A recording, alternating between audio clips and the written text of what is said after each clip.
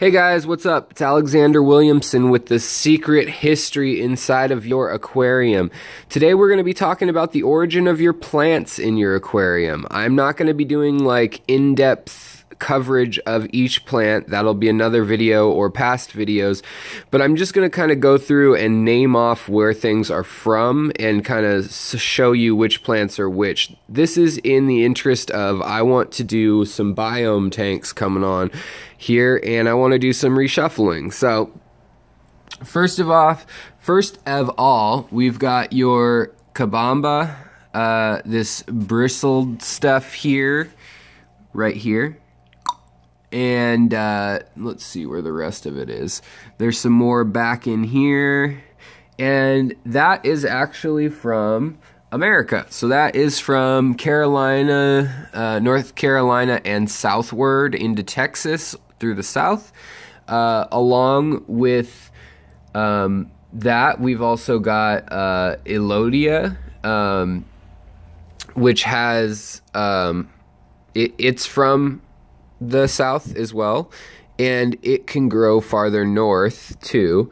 And then we've got dwarf hairgrass. So let's see, this is dwarf hairgrass here, not this stuff back here, but this stuff here. And there's actually some guppy grass caught on it, which is nice too, because guppy grass is also from North America. So these ones are colder water species originally. The dwarf hairgrass, there's some healthier dwarf hairgrass right back there. This stuff here, this is cypress, what is it called? Cypress hillfry, and this is from, let me take a look. I've got a cheat sheet here. It's hard to keep track of all of this. But the cypress hillfry is from Asia. So this is also known as like water bamboo shoots. Kind of interesting. It also creeps into China, India, Bangladesh, and Vietnam. It's still a colder water plant. It's not like a full tropical plant. Then we've got the temple plants, which are these red plants. There's a lot of different temple plants, from like all the way green into various other colors like red, purple, brown, yellowish colors. I'm trying to see here in this tank. We'll walk you over to another tank. There's some cardinalis that's really dark purple there, and then there's more of like a scarlet or crimson there. But those are all from Southeast Asia, so like Bangladesh, Thailand, Laos, Cambodia, into Malaysia. All freshwater, obviously. All these plants are freshwater. The fern back here, this is a red flaming sword fern, and this is an Amazonian plant. It is capable of turning bright colors. It needs some iron in the water, and then it also likes flowing water more. Now, the tallest plants in the tank, the wisteria, this is in its water form, and wisteria grows everywhere from Sri Lanka, India, all the way over to Southeast Asia, and there's reports in northern Australia of it also growing wild. Some of that could be imported or on boats going back and forth, but this is the wisteria in its water form. When it's in its land form, you get, see, this one's still turning. It has unhealthy, yeah, there's the finger. So it has these sections here of like roughage and leaves, and that dies away, and then it sprouts this new more spindly plant. So then we've got some maca here that was one of the tallest plants shortly after I got it, and the maca is from North America, and it is definitely seen as a weed, seaweed of the fresh water. I started with these strands when they were yay tall about 5 weeks ago, and I've been able to split it off, put it in other tanks. It may overrun things quickly. Next, we have everyone's favorite Java fern. Now, these are a ginormous species, or a ginormous example of it. They were grown outside of water to get that that height and everything, because this tank is over 2 feet tall, 40 gallons. And I've got it planted around. There's different kinds of that. There's Wendelov, and there's skinny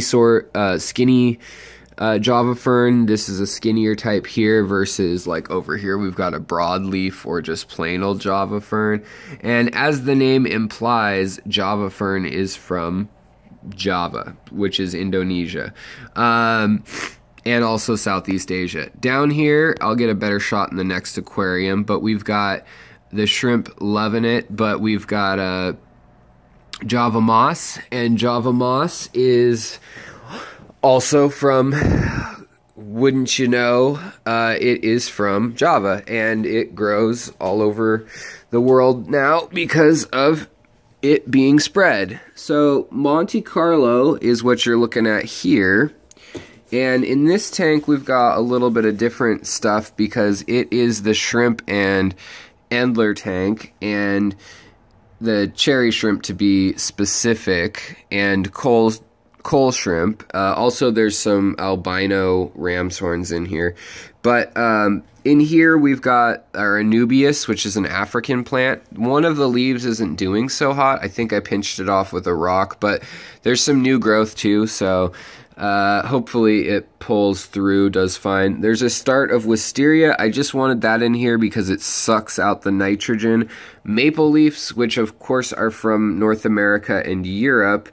And then we have cardinalis plants here. There's 2 different varieties. These bright pink ones are basically shoots that they sell you because they're popular. A lot of times they melt away and then they mature into the greener tops there. They live outside of the water as well, and those are from North America, in the Carolinas, in the Everglades, Louisiana swamps, things like that. Now we've got a cryptocorn, 2 different cryptocorns here. So we've got a cryptocorn back here, that kind of dark green plant. And then we've got another one that is a darker, like, I don't know, not navy green, I guess, next to it. The cryptocorns are definitely both from Asia. Along with that, we've got the dwarf hairgrass in here. We've got a couple other kinds of variants that will be living in probably North America. A couple of them, I'm not positive, but they're one of 3 kinds, and they'd either be living in North America or Cuba.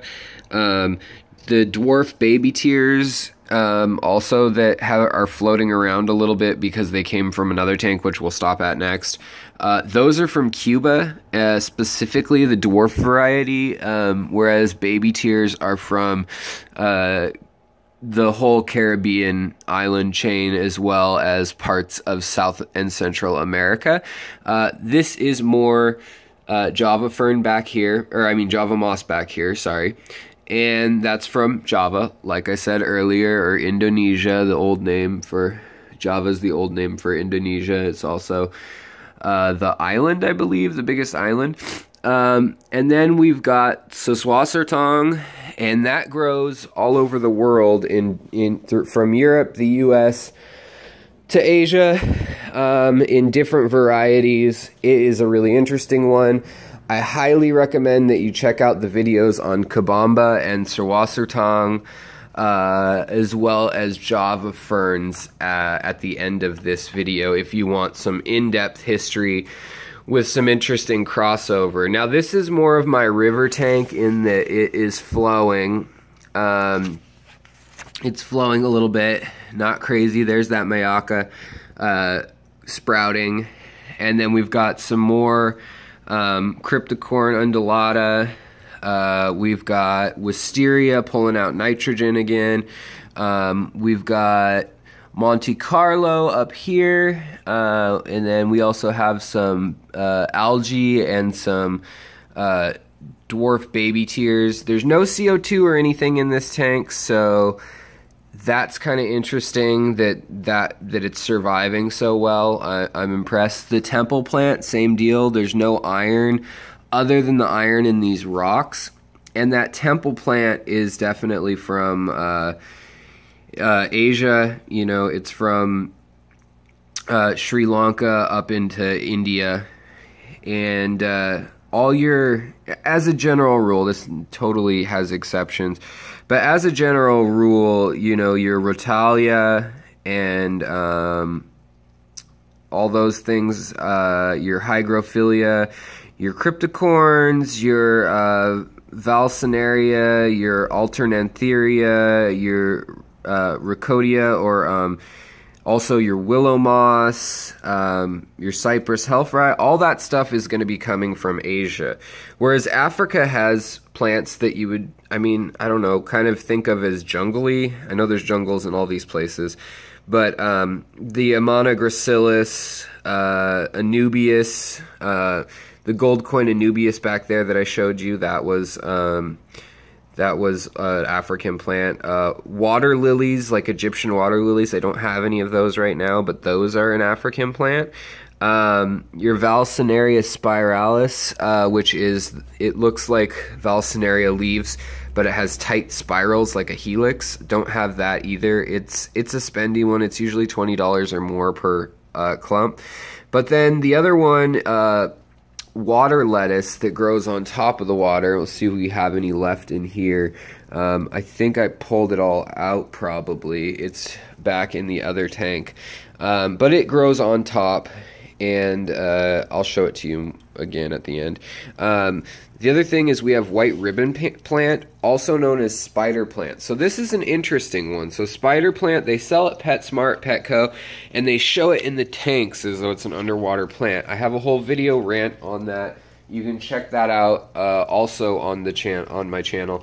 But I wanted to show you what happens when you don't plant that underwater. So ta-da! This is what happens when you don't plant it underwater. You get narrow leaves, and they spill out all over, and they run little leaders going all over the place. So it's really meant to be growing in like cypress, you know, swamps and things like that. Even though it's an African plant, it has taken hold in Louisiana and other places like that because of the plant trade. I was going to show you guys the water lettuce. This stuff here floating on top, that is going to be from Lake Victoria specifically. And it has an interesting property, which, let's see if we can get it here.